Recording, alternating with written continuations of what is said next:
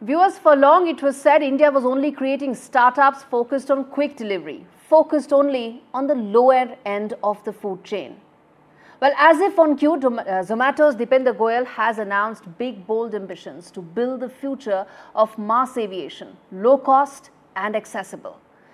And launching a new startup in the aerospace is LAT Aerospace. Goyal aims to build India's first gas turbine engine from scratch. Well, the goal here is to manufacture lightweight, efficient and flight-ready equipment made in India, making flying as easy as taking a bus. Gas turbines are mainly used in aviation, where they supply the propulsion power for jet engines. LAT Aerospace plans to power short-haul regional aircraft, challenging India's historic limitations in this space.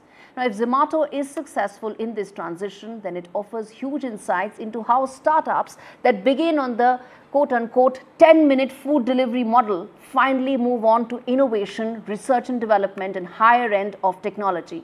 And yes, towards indigenous manufacturing. India has a very deep and robust startup ecosystem, but the landscape has been focused on the lower end of the quick delivery model. In fact, Commerce Minister Piyush Goyal had lamented that there are just about 1,000 startups that actually exist in deep state.